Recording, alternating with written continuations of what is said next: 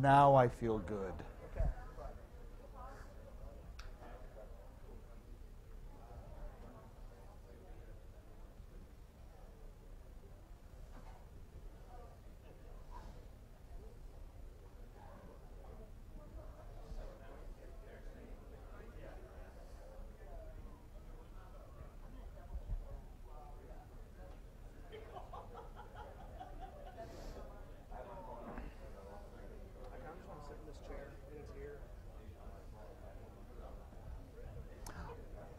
Gun, which is one of the best archer bits of all time. Oh, I was thinking of the actual thing. I mean, it's an action thing. But there's an archer episode against Chekhov's gun, a Chekhov gun. And nobody knows what it's about. 1 minute warning, 1 minute warning.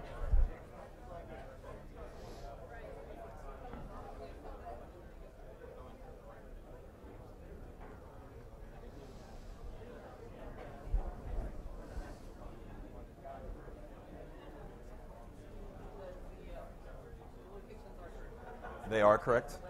Okay. Okay, let me get that, sir. Is there still a lot of people out in the hallway? Are there still a lot out there? Oh, so you're pushing. Okay. Thank you. Okay, guys, we're going to go ahead and get started. Hope you had a good lunch. I think we're going to kick off a pretty exciting afternoon. I'm excited for the rest of the talks.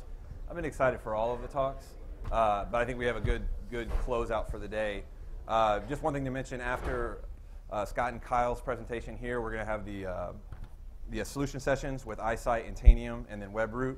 The rooms are accurate as far as what's in the guide, so pick which one you want to attend and go to those rooms. So without further ado, take it, gentlemen.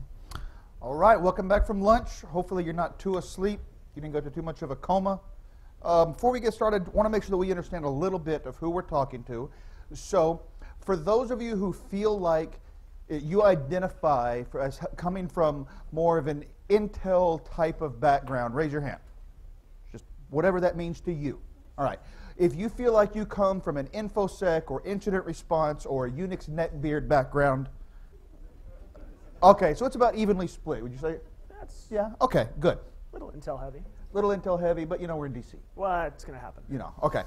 So what we're going to talk about today is really kind of focused between both ways, between both groups, as where I was here last year and really kind of spoke more to my fellow, InfoSec, incident response types about the Intel analysis process. And this year it's a little bit more balanced between the two, I think. So we'll introduce ourselves a little bit. Again, I'm Kyle Maxwell. I am a sysadmin who got pulled into responding to incidents, who now suddenly finds myself doing threat intel and so forth at iDefense. I'm Scott Roberts. I work for a little t-shirt and sticker company called GitHub. We do a little Git hosting on the side as well. And I do incident response, threat intelligence, dig into whatever maliciousness there is. So Twitter is kind of the new Tinder for bromances. So Scott and I met on Twitter somehow. I really don't remember how. And we became good friends years and years ago. And we've been looking for an opportunity to, work together and do stuff together ever since. And today is kind of that opportunity. With that said, our good friend Alex Pinto presented yesterday, and he probably beats us in quantity of animated GIFs. But he also had a hashtag for his talk, and so we have a hashtag for our talk. So we need to beat him in the number of tweets using our hashtag. So if you're on the Twitter, I'm at Kyle Maxwell. He's at S. Roberts. Please feel free to tweet throughout the talk with the YOLO threat hashtag, which of course means you ought to look out, right? With that said, also, please don't feel the need to hold your questions until the end. You can if you want to, but generally speaking, please feel free to be interactive, dynamic, ask us the questions. We will almost never say, hold that if it's going to be answered on the next slide, we might. But generally speaking, we like to engage with it right then, mostly because you'll forget or we'll forget the question and the moment will go by. With that said, I'll hand it over to my bro here, Scott, and let him go. So for all of you who raised your hands that you come out of the intelligence community, I'm super jealous, by the way. I wanted to be a spy growing up. I watched way too much James Bond as a kid. And so when this whole threat intelligence thing became a big deal, I thought, oh, good, it's my chance to be a computer nerd and a spy at the same time, which thankfully most people I know believe, which is great. So I ended up doing a lot of introduction to intelligence stuff, and this is an intelligence-centric conference, so I thought I'd go over a little bit of the basics. So we use a lot of words interchangeably that shouldn't be. Data and intelligence are two big ones. Data is a piece of information that you have that might be relevant to something you're working on. Intelligence is something that's gone through the intelligence process. Does everybody know the intelligence process? This thing, which when you say something's intelligence, you're going through this process, correct? But at some point when it comes to operations, you need to find a way to mix these two things together. How do you combine security operations, the DFIR stuff Kyle and I come from, and intelligence? And what we found has really worked in the past is this F3EAD model. So is anybody familiar, F3EAD? Some people. Can't say if you do know about it, that's fine. F3EAD actually came out, I don't want to get overly military, in deference to Kyle. I appreciate that. A special forces methodology for kind of combining intelligence and operations at the same time, which is what Kyle and I are really about. So find, fix, and finish is the operations portion. Identify something bad you're going to go after, hunt it down, and come to a conclusion. And at the same time, you're conducting the intelligence portion of it, which is exploit the intelligence you have, analyze it to learn more, and share it with other people who are dealing with the same problems. And we're going to kind of, this has been talked about by a lot of people. CrowdStrike's done a lot of work with F3EAD. So we're going to pose it in a slightly different way. So ours is all about hunting. And the talk is the most dangerous game. So we're going to talk about targeting. We're going to talk about the hunt. We're going to talk about the kill, not too euphemistically. And then we're going to talk about hunting stories. So if you're doing threat intelligence, the first question you really have to ask is, how are you targeting? And for us, this means making a plan for collection. You've got to pick out who are the people that are interesting to know more about, who are the groups, and how do you define that? There are three big ways that I see. You have groups that choose their hunting priorities based on actors, based on themselves as targets, and based on the technologies they have available, which kind of goes hand in hand. The places you get that information, there's a number, and one of the big ones that everybody's dealing with right now is feeds. Who's consuming automated feeds? I'm actually surprised how few hands that is. Feeds have become kind of a de facto for a lot of what is threat intelligence, and becomes a great place to start picking who you're going to be looking for as far as your hunt. Some kind of no-name guy managed to make this point about feeds. And it doesn't necessarily have to be that harsh. But yes, it does. Okay, it does if you're Rick Holland. But feeds have a lot of benefits, but also have some shortcomings, which can be volume and signal-to-noise ratio. A lot of people are talking right now about picking out who to hunt based on honeypots. I'm going to keep doing this hand-raising thing, by the way, so enjoy. Who's running honeypots right now for your organization or personally? Okay. There's some great stuff you can get out of honeypots, but it's a really differentiated issue. We have what we call low-interaction honeypots. Your listeners on hosts that are just kind of taking in information passively, which are easy to get information, but it tends to be low value. If you have a low interaction honeypot and you're literally researching every IP address that tries to SSH scan you, Christmas is coming and you're going to be busy until then. High interaction honeypots are also a little bit more information-centric, but they get really complicated. Has anybody tried running a massive high interaction honeypot?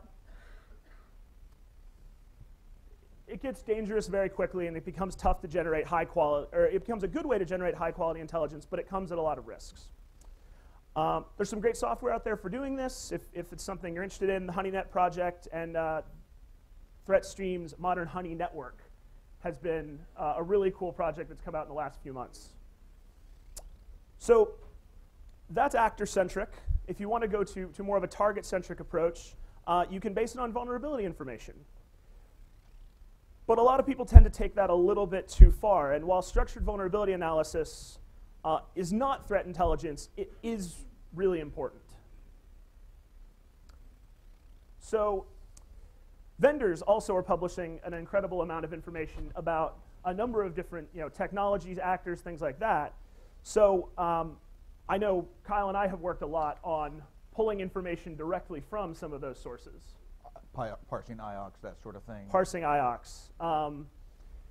This gets to one of my little asides, since I know there's a lot of vendors in the audience. Please stop making PDFs I can't cut, copy, and paste out of. And please stop putting IP addresses in like PNGs and graphic formats that I didn't have to like literally manually type in. This has caused me a lot of effort. And so, those are some of the lower fidelity ways that you can start going, who are the actors, who are the groups we need to be watching out for? But we've missed out on one of the most important ones. Did I not leave that up long enough? Come on. Give it a minute. In the end, we think that by far the most important way to generate who are the people you should be, who are the threats you should be most concerned with, where is the place that your hunt should begin, is this idea of reviewing your own incidents. I know so many people who've spent an incredible amount of money on a big, fancy, shiny, vendor unnamed incident management system and have never gone back and looked at any of their past incidents after the fact. And that's just beyond unacceptable and missing out on one of the best places to start your hunting experience. If you want to know who's after you, the people that you know are after you is a good place to start. The guy chasing you might be after you, in fact. Right.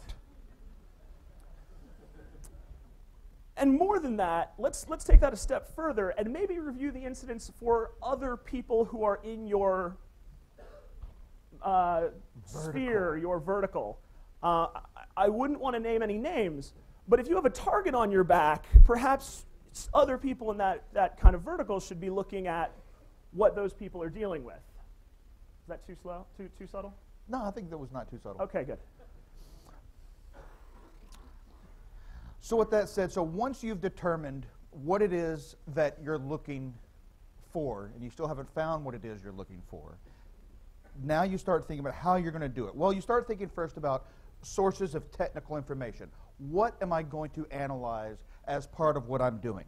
Well, I always mention, because I like to say it, my buddy David Bianco, who's now at Squirrel, talks about get ready for it, the pyramid of pain, right?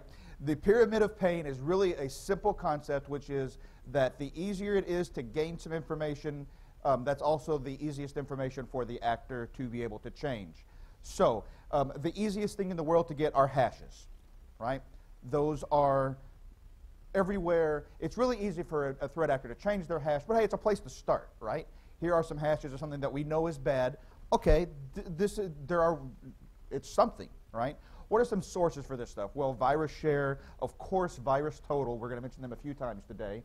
Malware.com, which is a great site that needs to buy a vowel. But it's real. But the tech and the front end is really great. It's from the guys who do Cuckoo Sandbox and all of that. Once you have some interesting malware, perhaps somebody's shared with you some hashes, you go and you can find a sample that matches that hash, right? And you will say, well, what am I going to do with this now? It's much, okay, you can go scan your enterprise for that hash, and that's not really going to be that useful to you because somebody flips one bit and half of the average of the bits in the hash flip, and you're looking for something totally different. But you can get most of the value of reversing from some really simple stuff. Look, you may not have somebody who can spend 10 hours a day in IDA Pro and take this stuff apart. If you do, great. Those folks are really sharp at it. But maybe all you want is some basic C2 information. What does it call out to? Maybe you get a little bit of developer artifacts that are still in there. Somebody, didn't strip debug symbols from their malware, or something equally inane. Okay. You saw Black Hat. They just leave comments in there, just plain text. Well, I saw that Conspiracies says that you can attribute everything based on that. Okay. Okay. So. I was talking about a movie. Oh, fair enough. So, passive DNS is, for me personally, if there was only one tool I could use, passive DNS would be it. Passive DNS is really simple in concept. It is recording the DNS responses between servers that you see for later use. What resolved to what at what time? Okay. There are a number of different places to get it that have slightly different foci in how they do it. DNSDB from Farsight, they've got some folks here. They have a really extensive, really broad database from a bunch of different organizations that contribute in DNS data, right? And a long history of that data. So you can say, show me all the names that resolved this IP, and you're going to get a pretty good sense of the different names at different times that ever resolved that IP, or vice versa.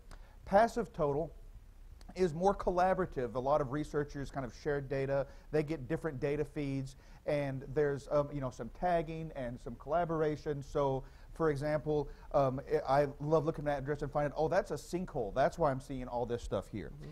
And then virus total, of course, is going to be very malware focused. So every time they get a sample and they run it through their behavioral analysis and they do a DNS resolution, they record that. So then you go later on, look up a domain or an IP address, and they say, oh, that was associated on these days with these malware samples, for example. Super useful in many, many ways when you're investigating infrastructure. Whois data, the good folks at Domain Tools talked about this yesterday a little bit. It's really easy to get current Whois data. It's tough to get historical Whois data, which is what you really want. I can't tell you how many actors have made, we talked yesterday about OPSEC fail and OOPSEC with Brian Krebs, right? How many actors originally registered their domain name with their real name and address, and they're like, oh crap, I need to put on a privacy guard. Well, great, but we already can go look that up. Those sorts of things. You also want to do ongoing tracking. Okay, I know these actors like these TLDs. I want to track it over time. You can either keep doing the lookups every day, which is a pain, or you can use a tool like Whodat or one of those for doing your kind of ongoing tracking. Okay, so those are technical indicators, right? What about actor information? Well, this varies a little bit now when we talk about the type of actors, the type of adversaries that we're talking about. If you're talking about criminals, and in this particular context, hacktivist kind of falls under the same rubric, honestly, your best weapon is Google. And for those who don't believe it, go ask Ross Ulbricht right now what he thinks about literally the way he was found initially was a Google search related to a domain name before a certain date. In other words, it wasn't just type in a search term, add a few operators, and bam, oh look, here's this guy with his real name starting up this site. What could that be? Tracking social media. Brian Krebs talked yesterday again about this, right? All these guys have their Twitter and Facebook accounts, and you can get a lot of good information from that. And Facebook in particular, I've had great success with, oh, look, this guy, he's smart enough not to use his real name, but this is his girlfriend, and this is his mom, and this is his cousin across town. Now I know a lot more about him, and that triangulates very quickly. Occasionally, over the years, you hear people talk about tracking underground forums, right? Criminal forums, another area that Krebs investigates, because this is the area where he's tracking actors, right? Those can be full of really great information. It also takes a lot more work, right, to be able to do this. So I would never recommend that somebody start here. This is where you get when you know the sorts of actors that you're looking for. You may even know some specific folks that you're looking for, and you can have somebody or a vendor or what have you focus on this stuff. This is high value, but also a lot of work to extract it. It's kind of like cracking open like lobster or crawfish, right? The meat's really tasty, but it's a lot of work to get to that meat. I was really wondering where you were going with that. Food. Food. Makes sense. You're the foodie. That's logical. And with that said, now Scott, who thinks that he's James Bond in a hoodie. I hear that's coming up in the next movie. Sweet. I thought that was the girl with the dragon tattoo anyway. So my background more comes out of the espionage side of things, where tracking actors specifically can get a little bit more complicated simply because they tend to have a little bit better OPSEC. So in our case, we find that most of your ability to track an actor is based on the malware you actually find and reversing that, the things they do on a system, if you're lucky enough to get command shell usage, things like that. Sometimes whois registrar data can give away some. I believe the APT1 guys had made some mistakes early on that. But the most important thing from that perspective is really the actions over target, where I've been tracking groups of bad guys from an espionage side most effectively. It's more been who are they going after and what are they trying to get to, and kind of correlating those actions over target versus mistakes they make at an ongoing basis, because those groups are more likely to be deploying new pieces of malware, new exploits, things like that. Right, so as you're dealing with these different sort of actors, you kind of have to, in this sense, ascend that pyramid of pain, right? Because you can't, because you're not going to track sophisticated actors just via hashes. You need to track how they do, what they're targeting, the things that really at the pinnacle, the stuff that's the hardest and maybe impossible in some cases for them to change. Also is more work on our end as defenders, right, to track that. And with that, how do you keep tracking this information? Okay, this is great. I've pulled together some really useful information. It's all in PDFs, and it's all in my head, and maybe in my private Git repositories or what have you, right? How do you track this? Okay, so threat libraries. There are some open source solutions, right? Crits from the fine folks at MITRE, right? MISP is another one that's a little bit more malware focused, but kind of exists in the same area. For some shops, lighter solutions like literally wiki pages, right, with some wiki templates. Scott has used that in the past, that was right? Our go-to for a long time. Right, and for some things that works really well. There are a lot of vendors in this market. Some of them are here. There's some that are doing good work and kind of iterating the space. Threat Connect is here. I've used their tool. They're doing some good work, making good progress there. There are others that are kind of starting to address this, but there's a lot of room for growth and a lot of room because nobody, and ourselves included, right, even really understands what we want yet, much less how to build that, right? And so you've got to kind of figure that out. If you're tracking over time as well things on the internet, if anybody here has used Scumbler, has anybody heard of Scumbler? Has anybody heard of Netflix? Okay, so Netflix, props to them, the one that that I watch on my Chromecast every night, released an open source tool that they use. It's kind of, if you will, a meta search engine. So, for example, I go set up a Google custom search. I set up several of them, actually. I go give the API keys to my Scumbler instance, and then I tell it, I want you to keep watching for these things. So, for example, I have a Google custom search for all the different paste sites I can find, and I look for certain keywords, and it shows up in my Scumbler engine. Recorded Future that just spoke before lunch, right? They do, they're in kind of a similar, more or less area here. Obviously, it's a lot more refined than all the extra work that you would have to do in Scumbler. But regardless, you're going to have to do at least some level of custom development because you're focusing on whatever the targeting is that we talked about at the beginning. Whether that's for your organization, your technologies, for specific threat actors that you're hunting, what have you. As well as how you want to integrate this data into other things. Do you want to use the hits you get off of a system like this to block things directly, to go into a SIM, to go into log management, to just send somebody an email? Right, and that reminds me, you pointed that out, because this works alongside another tool they have called Sketchy. There's a bunch of different tools that do it. Sketchy is the one that works best with Scumbler, but you can find others. And the idea is it takes screenshots of websites automatically. Not that you have to pull it up in your browser, but you feed this tool a list of URLs, and it comes back and it says, here are the screenshots. This is great, for example, for evaluating possible phishing lure sites, right? So in that context, it does a great job for that. If you're looking for malware, VirusTotal is the king here. They're not the only player, but they are the biggest and baddest, and if you're not at least including them, you're missing so much stuff. There are a lot of other malware feeds that you can go with custom internal development. There's open source stuff you can do. So Maltrieve, a tool that I wrote that is basically a crawler for finding malware as it's being served today. You can feed that into Cuckoo for some automated dynamic analysis. Viper from the same folks who wrote Cuckoo as sort of a malware storage thing. And then you may have, different sorts of commercial things as well. As you're doing your hunting, you don't just want to hunt externally, right? So as Anton Juvakin and I talk about a lot together, log management is important. Log analysis matters way more.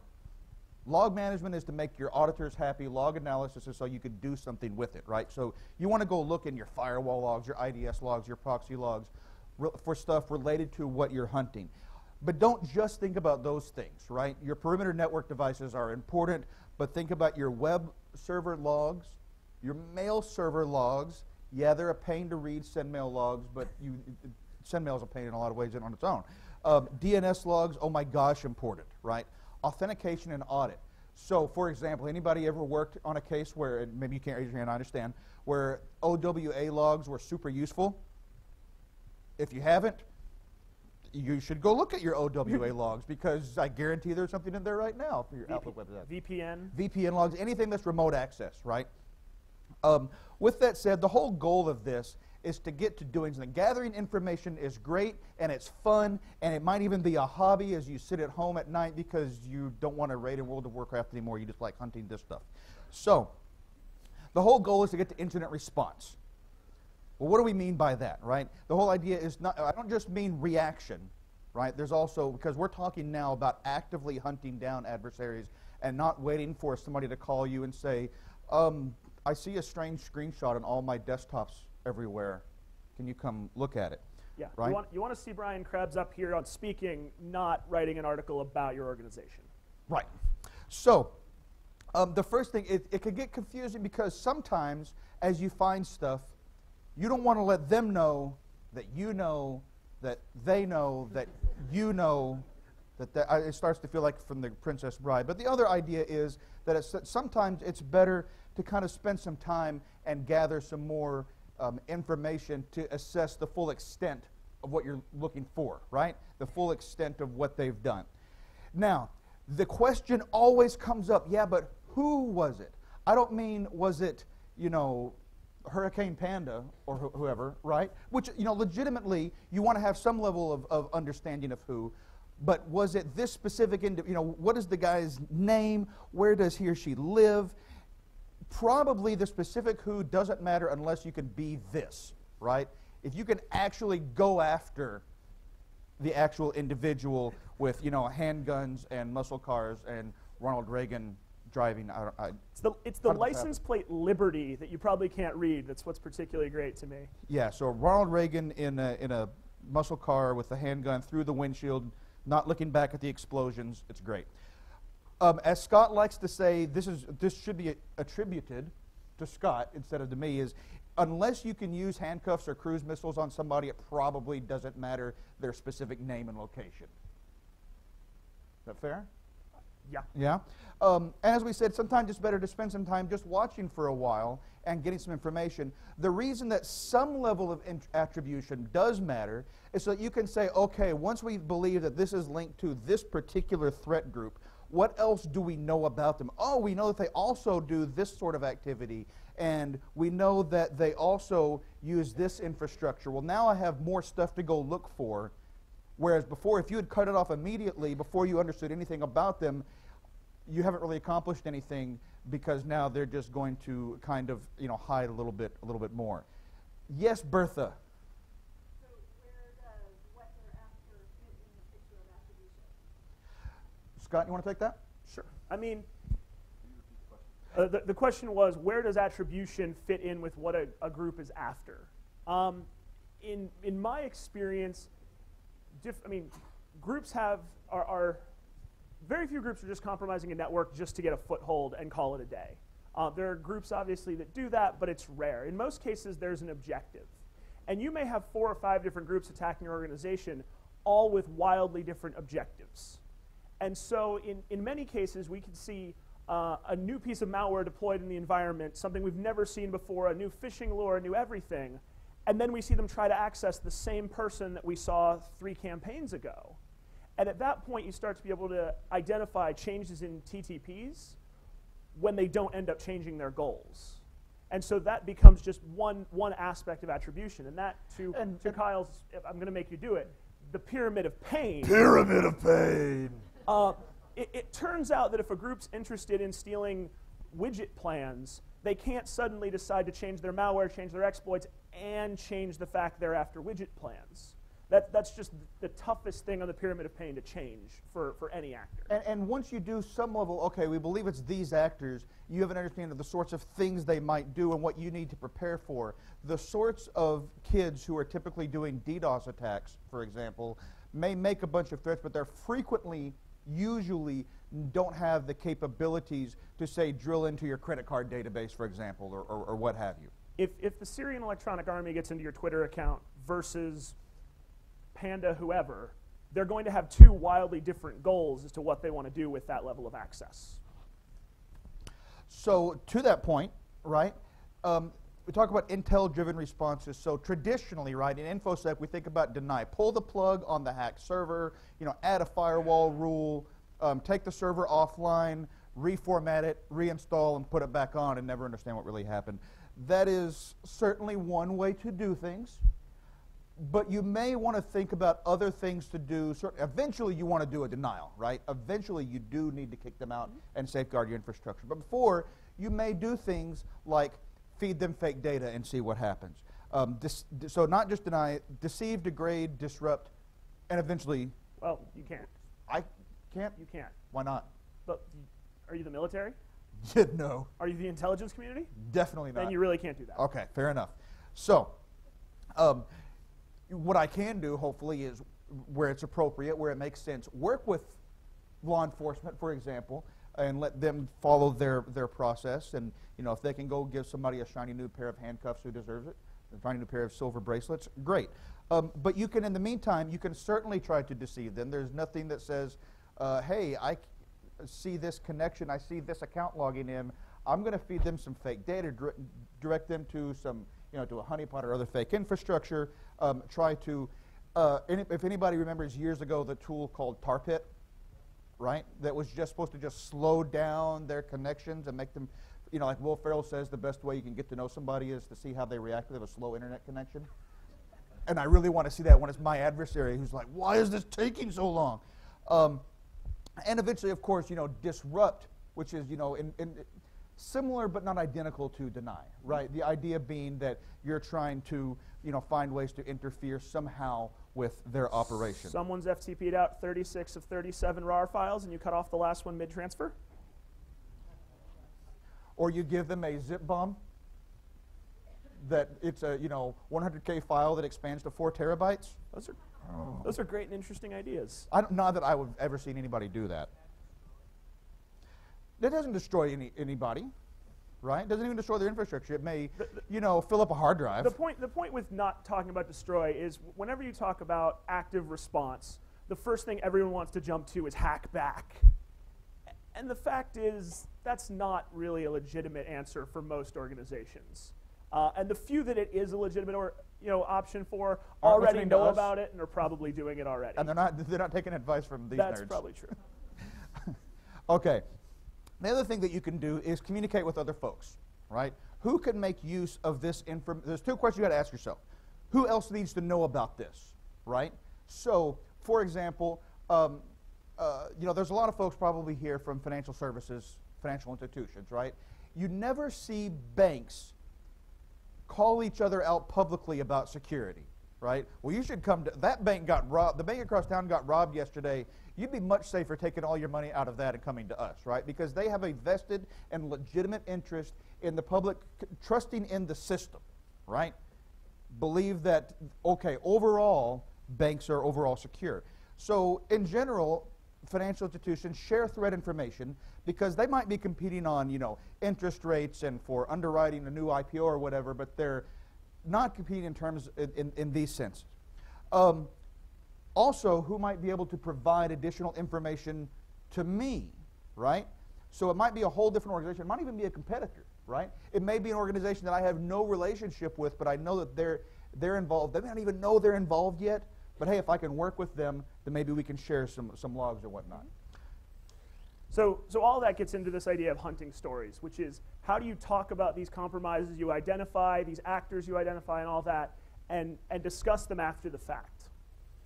And so the two big breakdowns are the idea of products, and the next one we'll get to is audience. And so the big products we'll talk about are IOCs and RFIs, short-term products, and then long-form products. And before you even get into that, the next thing you've got to consider is your audience.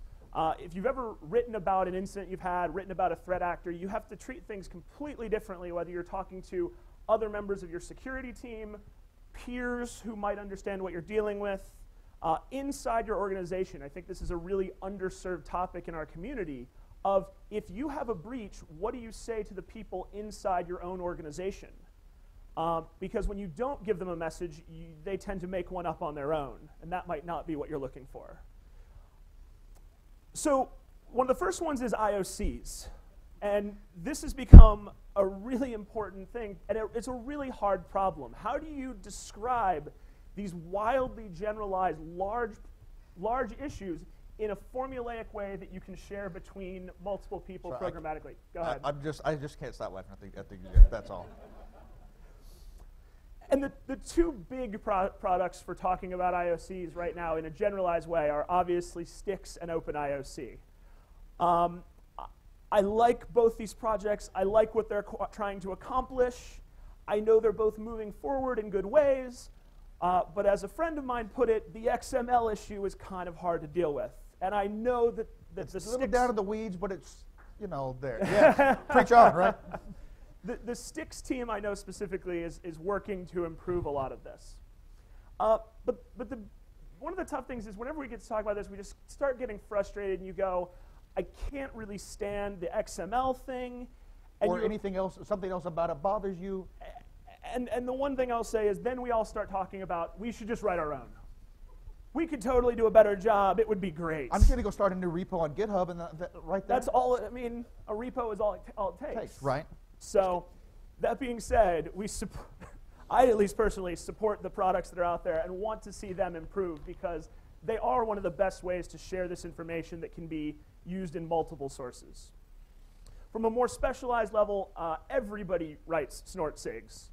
And basically everything reads snort SIGs. And from a network perspective, it's become a really great way to share this information.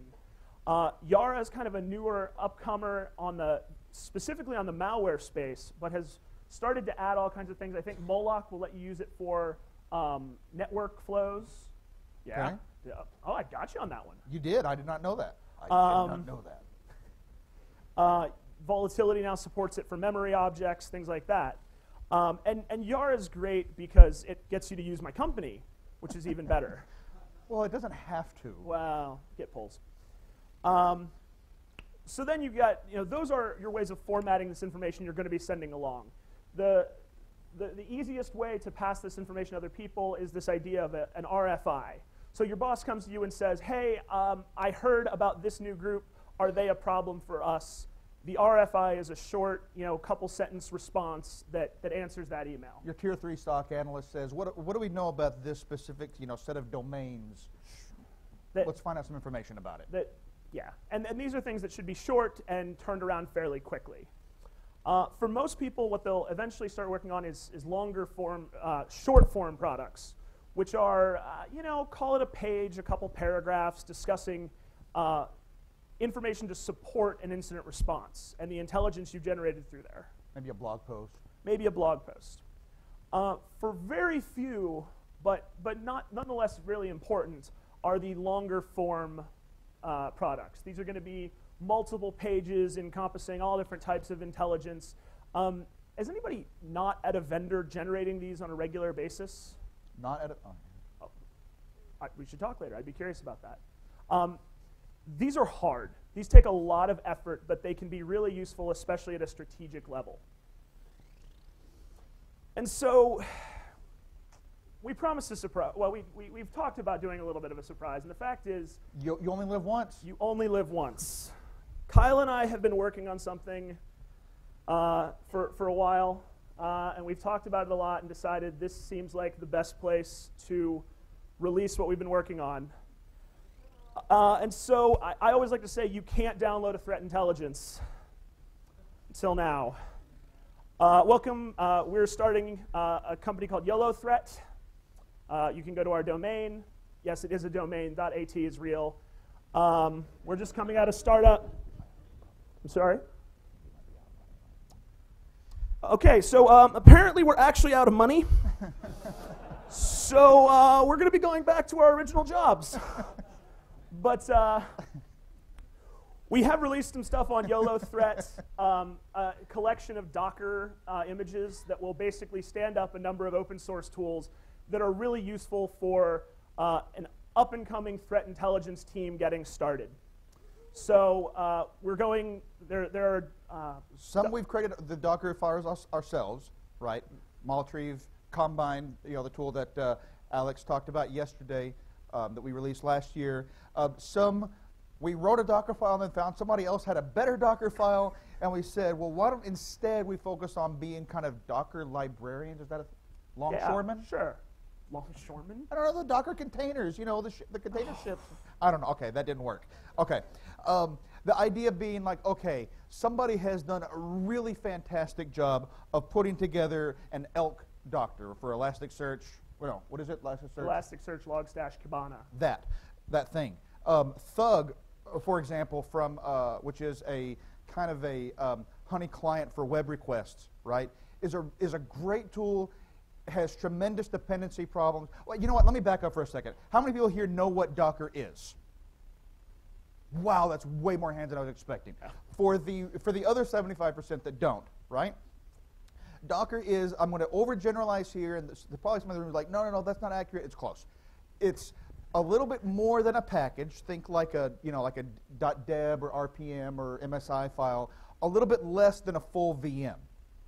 Okay, and so you have this container that has just the information it needs to run an app, and runs inside a container within Docker in particular is fairly Linux specific. There are other similar tools.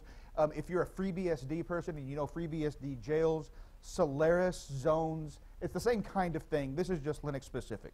So all you do really is you do a Docker pull a name like, Remnux/Viper, and then you run it, and it's done all the stuff for you. Thug has so many difficult dependencies and special patches to apply that Lenny Zeltser, announced on a recent SANS webinar that he was releasing some of this stuff, which was great because I was like, oh man, half the stuff I had started, I could just like rm-rf and use Lenny's instead. So thanks, man. So these are essentially useful recipes for getting these sometimes hard to get up and running pieces of software up and running really, really fast. So if your boss comes in on Thursday and says, hey, we really should have a threat intelligence capability by Monday, this might be a great place to start. So to kind of summarize, did you have something else to say? YOLO? YOLO.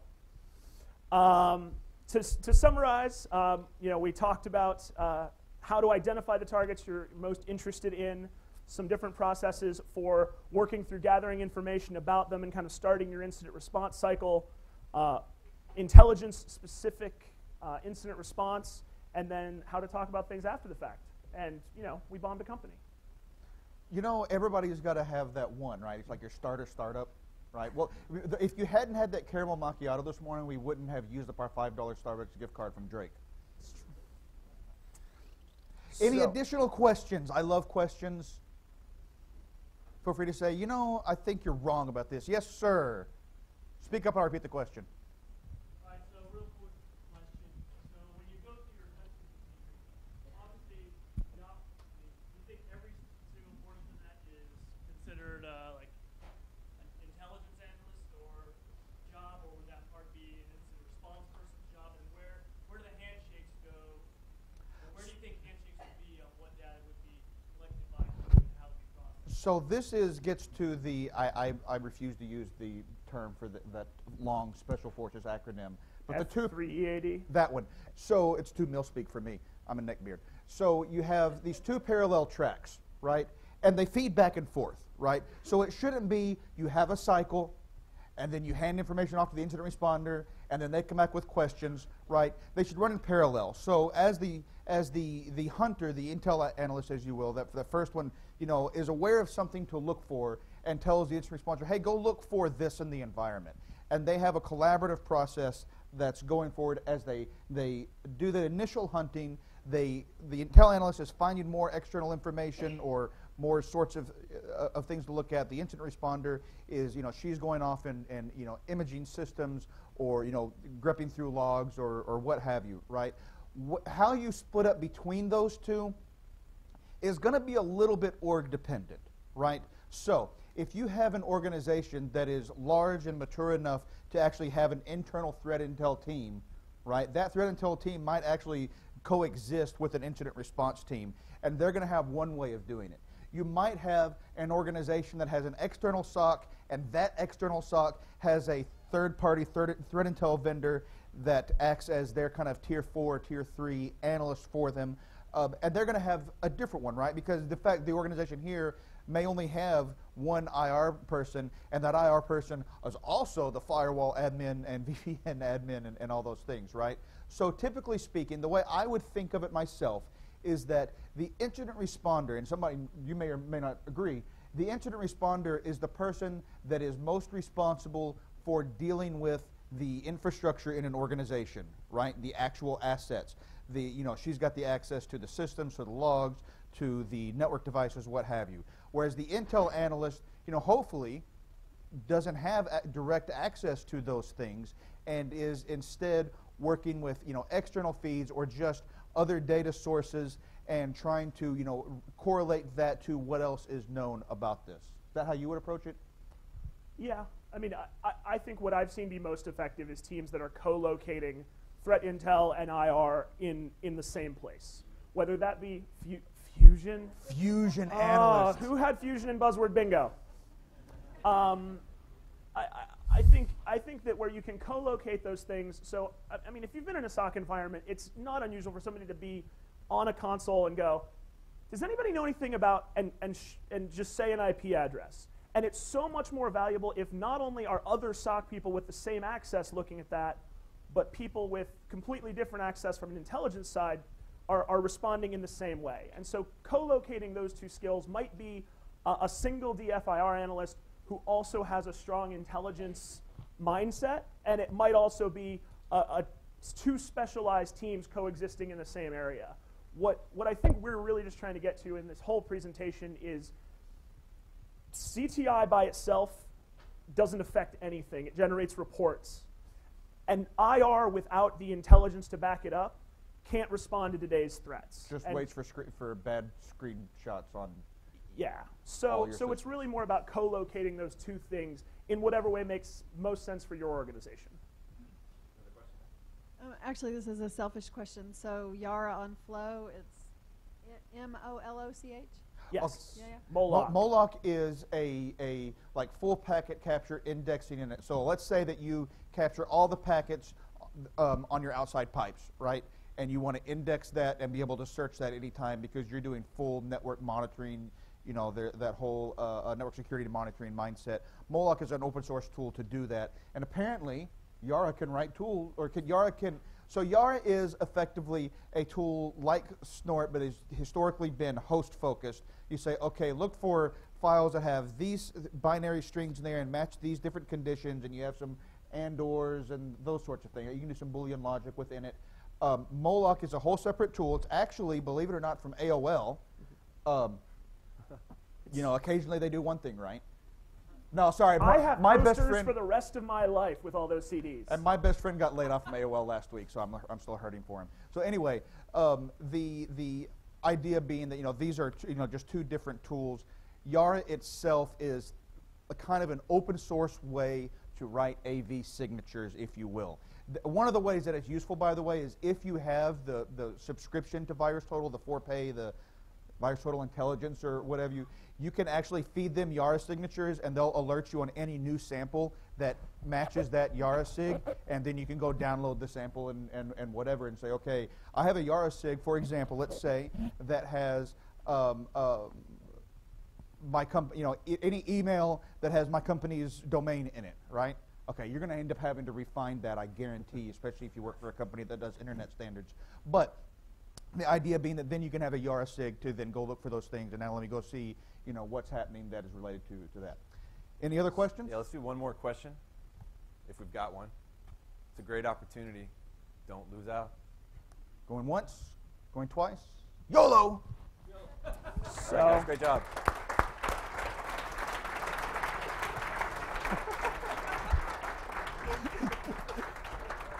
All right, thank you guys a lot. We're going to break out for the solutions showcase, and that'll be the next hour. Then we have another network break, and then we'll come back for a 1-2 punch with the Lockheed guys and gal for some really good stuff that I'm thinking we'll get a lot of benefit